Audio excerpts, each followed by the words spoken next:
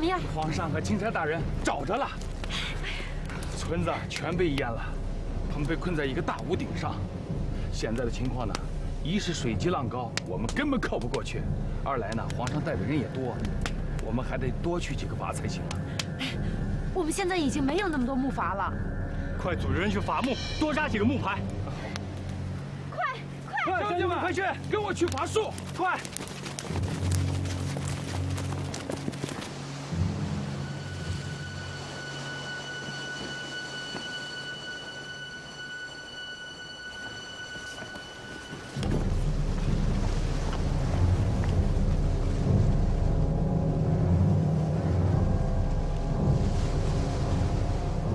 东方说：“张汤听旨。”罪臣接旨。如果朕这次不幸遇难，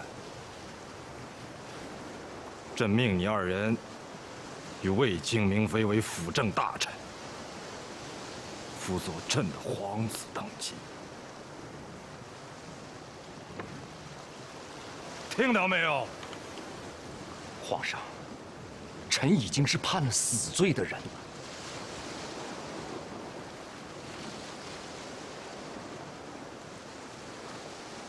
张汤，臣在。如果朕遭到不幸，东方说死罪可免。你可曾听明白？臣遵旨。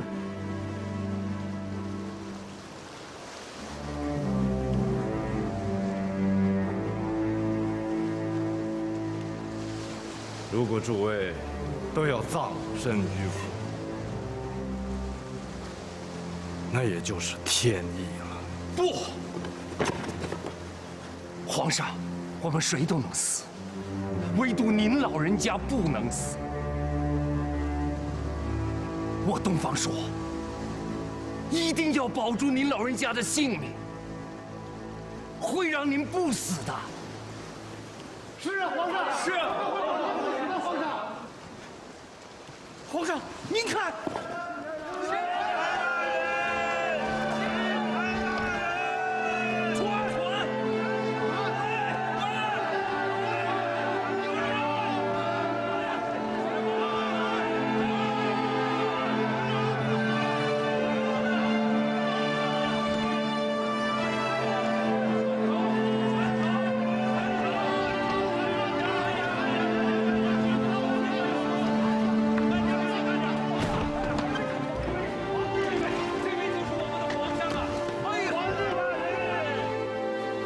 请起，快请起！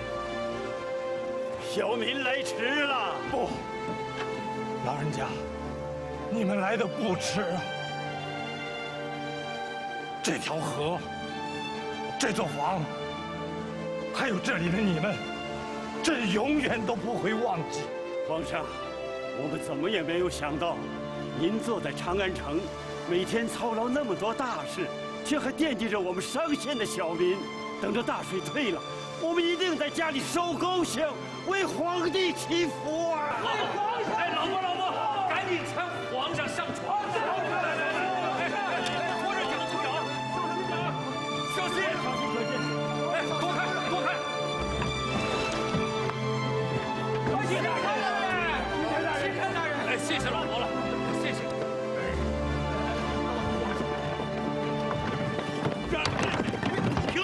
你先上船啊！来，叔叔啊，富太，来！哎呦，这是老伯。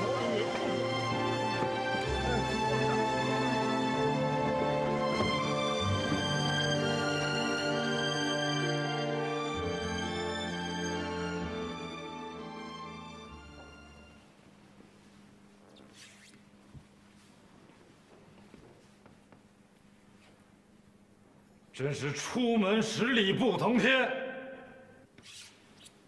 朕做梦也没有想到，厦门那些官吏为了讨好上司，加官晋级，真是心机用尽，手段用完。是可忍，恕不可忍。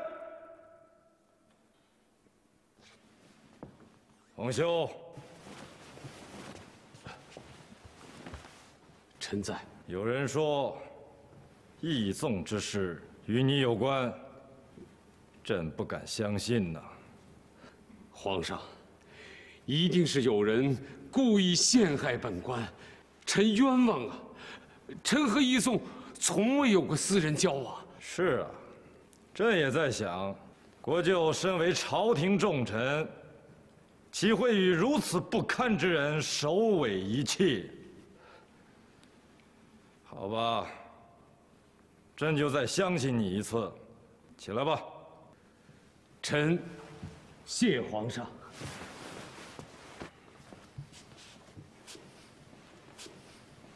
东方朔，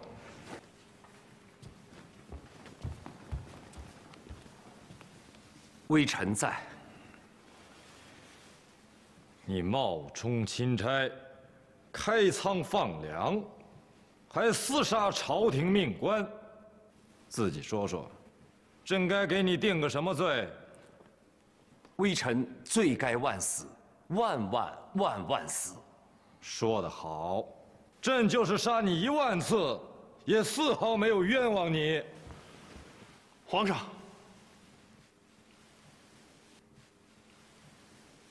但朕也不是个糊涂君王。朕知道你也是为了商县的灾民百姓，所以朕对你就免于追究了吧。谢皇上大恩。皇上，臣有本奏。哦，你还有话说？皇上，东方朔假冒钦差。 私开官仓放粮之事情有可原，可免于追究。可他厮杀朝廷命官，这罪不可恕啊！可朕以为，瞬息变乱之时，东方朔能以黎民百姓为重，将功抵罪，是可以不杀的。张大人，在。按律论事。 东方朔有罪还是无罪啊？按律，有罪。张汤，臣在。皇太后驾到！皇太后千岁，千岁，千岁！众爱卿平身。谢太后。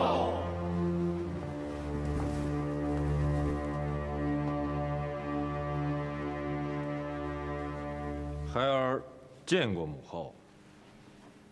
母后有什么事情，传个话儿，让孩儿进去吩咐就成，何必亲自辛劳？皇上是不欢迎哀家过来呀。孩儿是怕母后累着。啊，皇上，哀家刚才听见你们好像是在议论东方朔的功过是非。是的。 都是怎么议论的？王修啊，臣在。你说给太后听。太后，有些大臣认为东方朔功过相抵，可有些大臣认为东方朔功不抵过，应该治罪啊。那皇上以为呢？ 朕还在想，皇上，你刚从黄河岸边回来，一路劳顿，像这些事情就不必太费心劳神了。我朝不是有一位精通律法、秉公刚直的张汤吗？我看就将此事交与张汤处理，皇上也可以省些心呢。张爱卿办事，皇上不会不放心吧？ 张汤，臣在。东方朔这个案子就全托于你了。以前不管是什么人，对东方朔的事说过什么话，都一律不算。你要按照律法重新审理。哀家和皇上相信你会秉公而断，不会让朝廷失望的。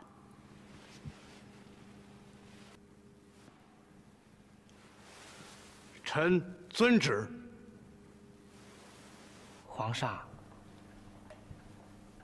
皇上，皇上，要不要奴才去廷尉府走一趟，给张汤大人提个醒儿？提什么醒儿？请他不要为难东方朔。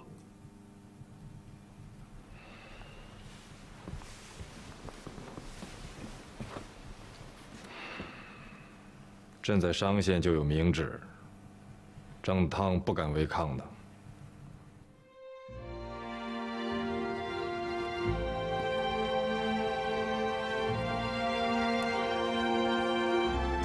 不是我非要跟东方朔过不去。如果说前几次他是冲着哀家而来，可这一次，他毁损的却是你皇上的权威。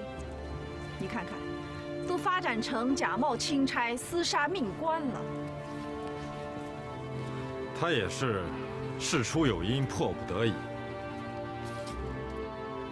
皇上，你是可以做成千古一帝的，但越是这样，越不允许任何臣子为所欲为。即使有时要用臣子的鲜血来做铺垫，也在所不惜。母后说的极是。 但孩儿需要有才干的大臣们辅佐，宁可选择听话的庸才，也不能容忍放纵的人才。可谁是庸才，谁是人才，谁可用，谁不可用，朕心里自有主张。你的意思，这些大事都不用我管了？其他的事儿我可以不管。 但东方朔的事儿我管定了，除非我死了。母后还记得，东方朔上次在朝堂之上要废除外戚乱政之事吧？你什么意思？没什么意思，只是朕自己都为自己竟能翻手为云、覆手为雨感到吃惊。更吃惊的是。 所有的大臣们也都能随着朕的手势动作。朕没想到，自己竟真的有这么大的威望。刘彻，你在威胁我？朕只是在说，一个皇帝此时此刻应该说的话。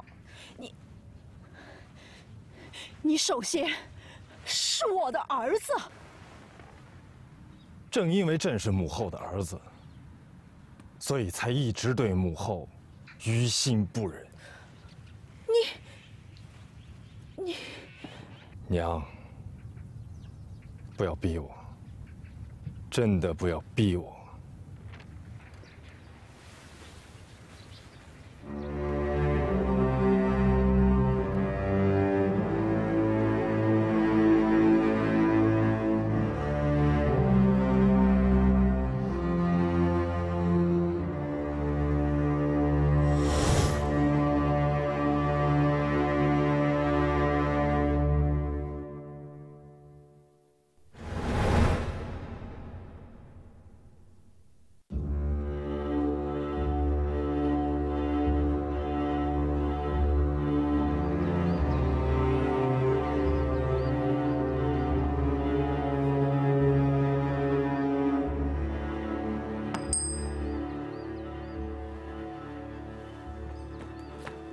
妹子，妹子，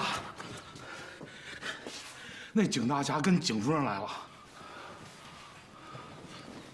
快沏茶！哎，沏茶！哎，嘿，秋姑，大侠夫人，一边请。来了！哎呀，喝水，喝水。您请。 哎，来，行，我自己来吧。喝。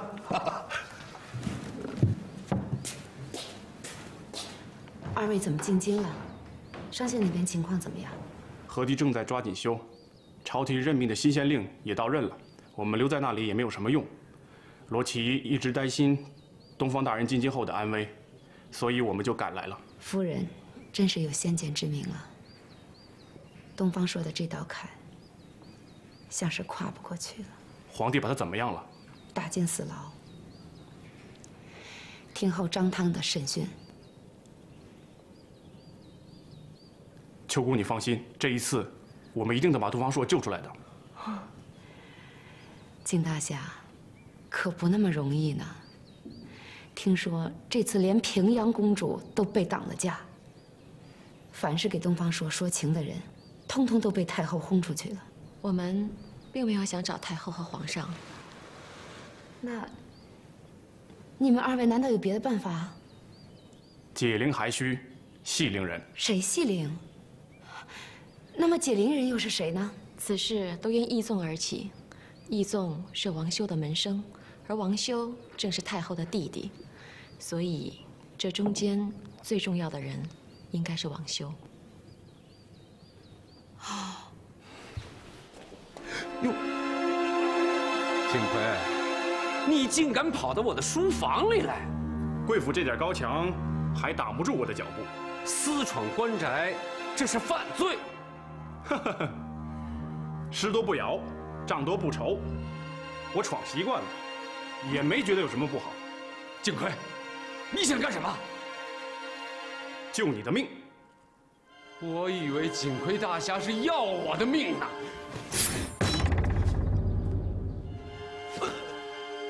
我想要你命的话，根本用不着我动手，自然有人出面。谁啊？执金吾张汤。张汤？哼！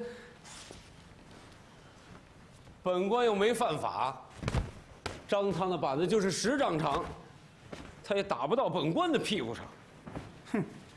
要是他知道你怂恿义纵是为了升官发财、虚报浮夸、横征暴敛、中饱私囊，他还会打不着你吗？你胡说！本官跟义纵没有任何关系。是吗？可义纵怎么会招供？他与王大人是一根绳上拴的蚂蚱呢。哼，这是伪造的，伪造的。王大人好眼力，这确实是伪造的，因为原件还在我这儿，我不会把它轻易就交出来的。你们有什么证据证明这供状是真的？你们不该杀了义纵，你们杀了义纵，就帮本官做成了一件死无对证的无头公案。哈哈哈哈！王大人，你真聪明，没白吃这几10年的干饭。可是你写给义纵的那些信件，义纵可一直都当作宝贝留着呢。你们拿到了？当然，你也可以说你的亲笔信也是伪造的。只要张汤能够相信就成。王大人，怎么哑巴了？你想让我干什么呀？要东方朔不死。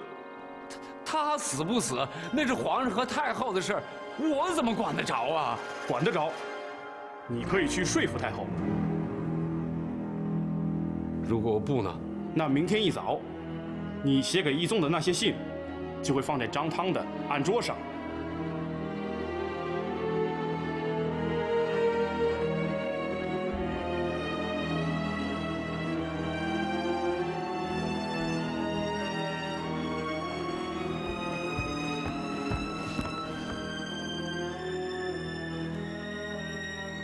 臣弟参见太后。哦，是你啊！我不是跟你说过多少次了吗？没事儿别老往宫里跑，要多坐在衙门里，要让同僚们看到你勤政辛劳的形象。是。太后姐姐，臣弟昨天晚上思前想后一整夜，臣弟认为，像东方朔这样的人才杀了，实在可惜啊。你怎么替东方朔说起话来了？太后，臣弟以为……别说了，我一想到死去的金吾子，我这心里就揪痛。姐姐，臣弟和您一样，也同样痛恨东方朔，也想为金乌子报仇。可现在朝内外的大臣们议论纷纷，说东方朔是因为帮助皇上杀了金乌子，太后您怀恨在心，所以趁这次机会要为金乌子解恨，是公报私仇啊。是又怎么样？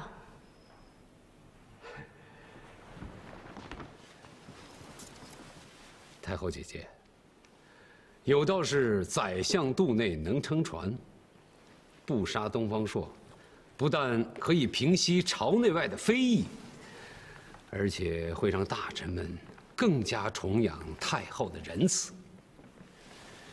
以后再找个理由杀他，也不会有人说三道四了。皇上，东方朔的案子，臣已经审明，该如何处置？假冒钦差，厮杀朝廷命官，按律当斩。张唐，皇上，臣有本奏。什么事儿？说。臣恳请皇上免东方朔一死。不杀了。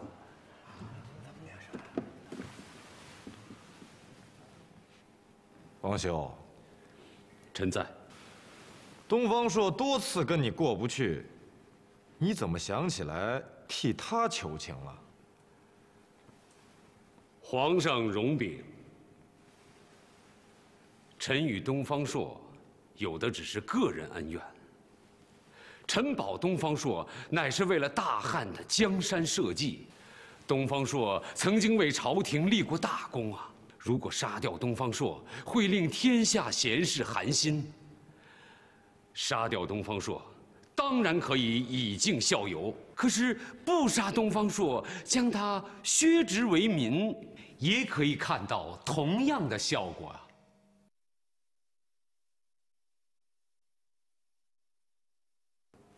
国舅说得好，朕现在决定免去东方朔死罪，从此削职为民，不得为官。皇上圣明。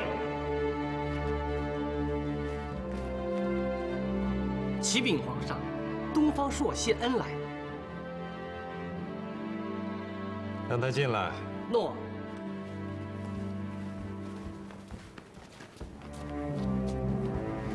罪臣，不，是草民叩见皇上，吾皇万岁万岁万万岁。东方朔呀，这一次你都能死里逃生，本事可真不小啊！你说，你到底耍了什么鬼把戏，让王修都站出来替你说话了？回皇上，草民与国舅爷有师徒关系。什么？你与他有师徒关系？是。皇上，草民曾经教国舅爷骑过马。有道是，一日为师，终身为父。师傅有难了，徒弟自然应该出来相帮。你给朕闭嘴！起来吧。谢皇上。那你说，朕将你削职为民，你有什么怨言啊？皇上，草民感激还来不及呢，哪还会有什么怨言？草民这就回去收拾。马上搬家。搬家？搬哪儿去？搬回山东老家去。回山东？你想得美！你呀，就给朕老老实实在京城待着。皇上，草民现在已经是阴沟里的泥鳅，再怎么翻腾也溅不起半寸浪花。您强要草民一家住在长安，吃什么，喝什么，那岂不是会被活活饿死了？朕不管。你不是会玩杂耍吗？照旧上街拉场子，玩你的人头钻夜壶去。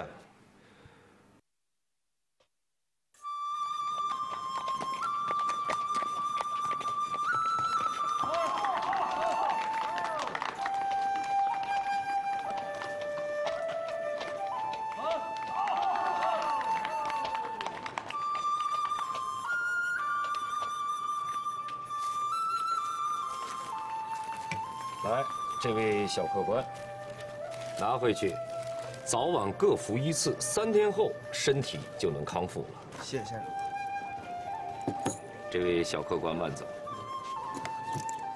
该我了。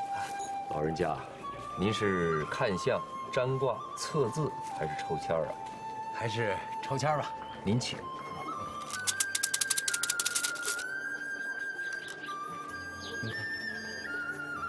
老人家，您运气啊，抽了支上上签。赵公元帅骑黑虎，月老红丝系并蒂。龙蛇相逢休动土，春来正是出门时啊！老人家，您今年除了不宜修房建屋，做生意财源滚滚；论婚嫁，夫妻和谐，儿孙满堂；出远门也是一帆风顺呐。好，今年正想给儿子娶媳妇儿，那太合适不过了。我刚才不是说了吗？今年婚娶那可是月下老人结成的并蒂莲呐！你想，一个莲蓬上得生出多少莲子来？这不正昭示着您的儿子娶了老婆，一定是儿孙满堂吗？好，借先生吉言。哎，老人家您慢走啊！给我也算一卦。我多给钱。乾坤大人，谁说呀？谁走谁孙子。行了，快打水去吧，等着做饭。老是那么冤枉啊！哥，哎呦，来了！秋姑啊，快来看看谁来了。秋姑，乾坤子，哎呦，你看我这手脏的。我们家也挺破，没有地方请老乡坐。是。不过我们马上就要换地儿了，看准了就换。是。秋姑啊，你们家的事，东方朔都跟我说了。这人呐，3穷3富不到啊，死不了。东方朔说，学好文武艺，授于帝王家。我们东方朔平生的本事都是留着叫皇帝的。领教了。秋姑，还不赶紧做吃的去？是老爷。别跟着这闲磨牙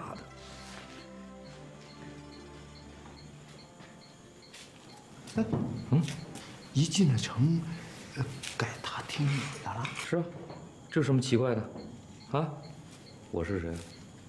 走，咱书房聊天去啊。哎呦，你现在来，请坐。好。哎，你这是写什么呢？哦，写给谁啊？还写给皇上？写给自己，练练笔。哦，哎呀，雨露均沾，什么意思啊？啊，给每个人头上都撒点毛毛雨啊。你可真会说笑话。我说咱能坐下来聊吗？上一次在荆楚啊，刘南公主好几次跟我谈起这藩王和朝廷的关系，我当时就生出很多念头。这不，赋闲在家没事干，我就把我这些念头啊都给书笔出来整理整理，说不定哪天就有用处。对。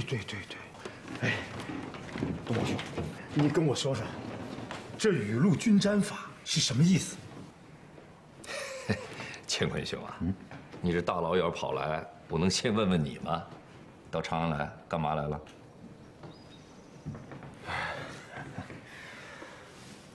哎呀，我也不瞒你了，我现在啊也十分的彷徨啊。哟，乾坤兄还有拿不定主意的时候啊！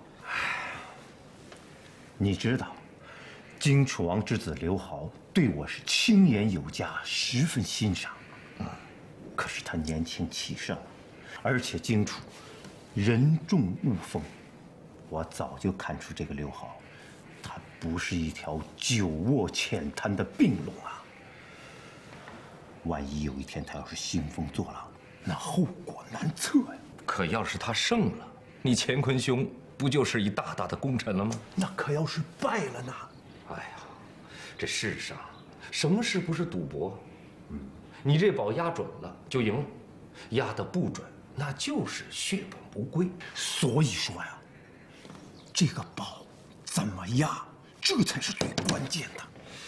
合着乾坤兄到长安来，是看风向来的。乾坤兄啊！哎呀，哎，东方朔，你现在不在朝廷了，旁观者清。哎，你替我算计算计，如果一旦荆楚跟朝廷发生冲突，到底谁能赢？还用问吗？肯定是朝廷。为什么？自古以来都是邪不压正啊。尽管荆楚兵多将广，马肥粮足，可一旦要是起兵造反，那就是大逆不道。有道是：得道多助，失道寡助。皇上只要一纸诏书，那各路藩王都会纷纷响应，发兵擒王。到那时，荆楚王、荆楚殿下就成了众矢之的，身败名裂喽。说得好，说得好。可是这朝廷也有它的致命之处啊。你看，藩王割据，政命不易，这样久拖下去，那国势势必日渐衰落，油干灯灭呀。哎，看看。雨露均沾法，这就是我为皇上献上的一剂治世良方。哥，什么事儿？好，失礼失礼，我回头就来。好，什么事儿啊？没看我这朋友。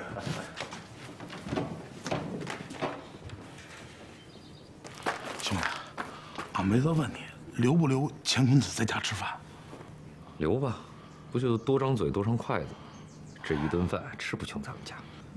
这可是……啊，去买点韭菜吧。哎，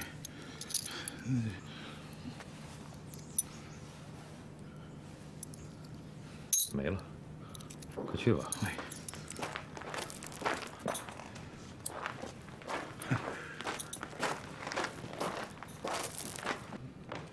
乾坤兄，哎呀，东方朔呀，东方朔，你真是管仲转世，子房再生啊！这么高明的计谋，也只有你这个脑袋能想出来，是吗？那当然。哎，不，乾坤兄啊，你过奖了。不，我想跟你说句悄悄话。哦，高山只能与高山对话。高山怎能与低谷沟通？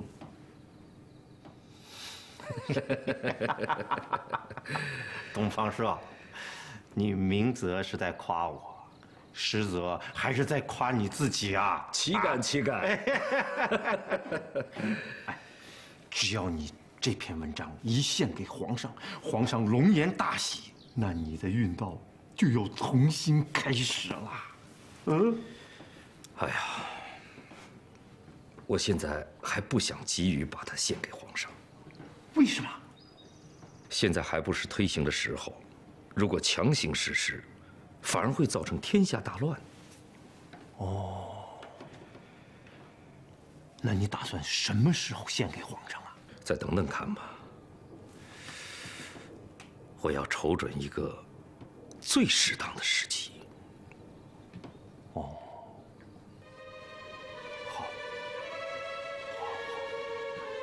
好啊，公主，奴婢把她带来了。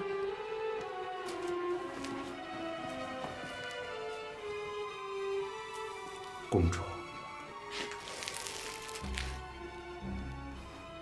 没想到吧？小臣是没有想到，公主怎么也来长安了？我哥哥担心你说不动东方朔，就让我跟着来了。小臣在荆楚的时候就跟殿下说过，东方朔这个人狂妄自大，他是不会来荆楚的。那是以前，他现在已经被赶出朝廷，邀他到荆楚做官是他唯一的出路。可是我刚从东方朔家出来，他根本没有打算离开长安呢。那你就给他说明，荆主请他是做丞相，他还会不动心吗？说了，他反倒鼻子朝天，说荆楚王和皇上相比，那只不过是高山下的一粒小石子，松树下的一棵狗尾巴草，大海里的一滴。够了！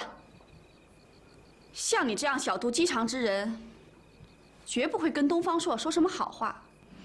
东方朔也绝不会向你说这些，所以本宫才专门赶来。你没什么事儿，早点回去吧。长安的事情，通通由我来办。小臣告辞。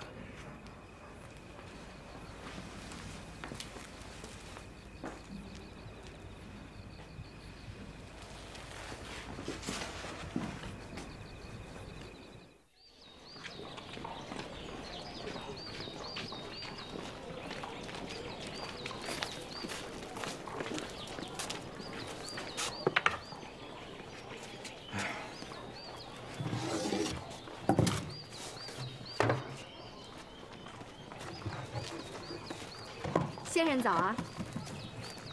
姑娘，我家公主来了。人呢？公主说要见你。现在不合适，我是戴罪之身，这四下可都有耳目盯着我。公主说了，不管你现在是什么人，她反正要见你。那你跟公主说，让她到城外南郊那边小树林等着我。快去吧。好。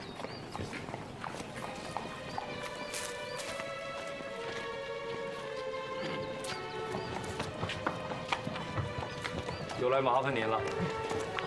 这东西没事没事，把这东西放在原来的老地方吧。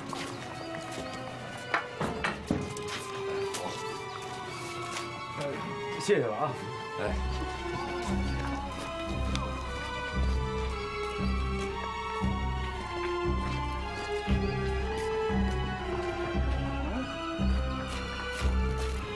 哎，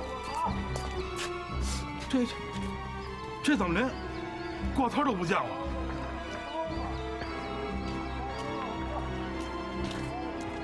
哎，这东方朔，你看，哎，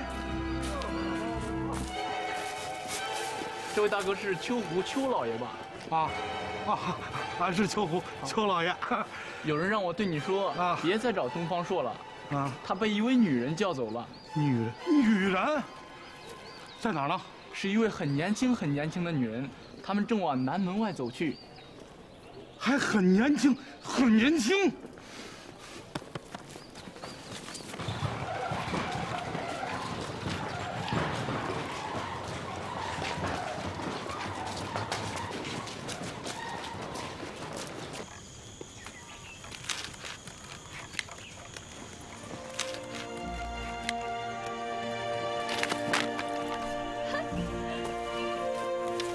东方朔，小人见过公主。能问公主，这突然来长安，这是？你还好吧？谢天谢地，这脑袋倒是还扛在肩膀上呢。你信不信？自从上次我们分开以后，我经常会在梦里梦见我们在一起的时光。公主，我东方朔何德何能，岂敢劳驾公主您牵挂？你退什么退啊？怕我吃了你啊？